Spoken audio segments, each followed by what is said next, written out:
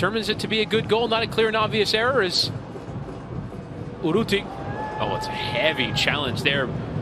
Like Corona and Atuesta involved as the cross in towards Pasher. Swift equalizer for Houston.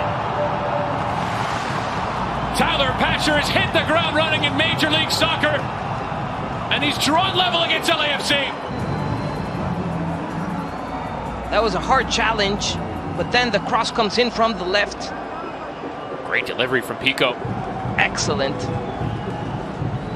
So game on, 1-1. Game was short on scoring chances in the first half, and all of a sudden you get 2 goals down either end in the space of about a minute.